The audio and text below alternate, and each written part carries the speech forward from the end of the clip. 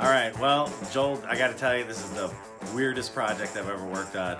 Nobody's ever brought their own tape deck, not like a Studer or a Ampex machine, but like a, what brand is that thing?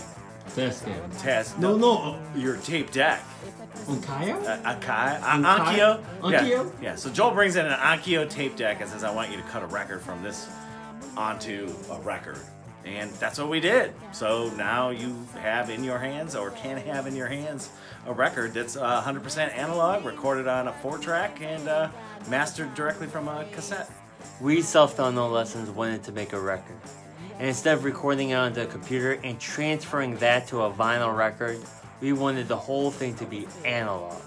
But we can't afford high-end reel-to-reel tape machines.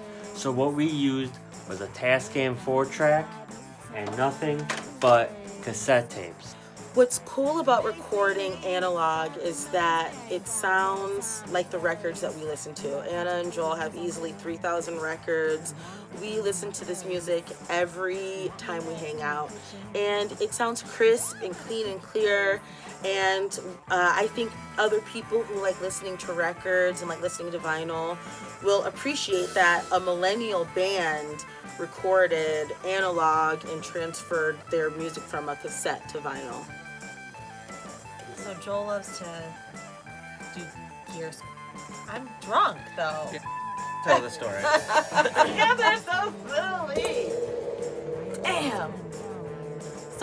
So Joel likes to do a gear swap thing where he traded some random piece of gear for a Tascam 4-track cassette recorder, and we recorded straight to analog, 100% analog, and we recorded it straight to tape. It took 5 months of hard work and dedication and lots of playing the same songs over and over again.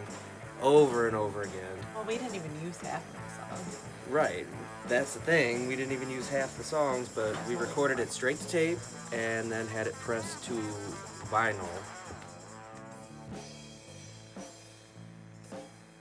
Joel loves gear. Joel forced us to do this in the basement. We had no choice. We didn't have any choice. He put a guitar to our head. He put a guitar to our head. We're in pain. Help us. We're not worthy.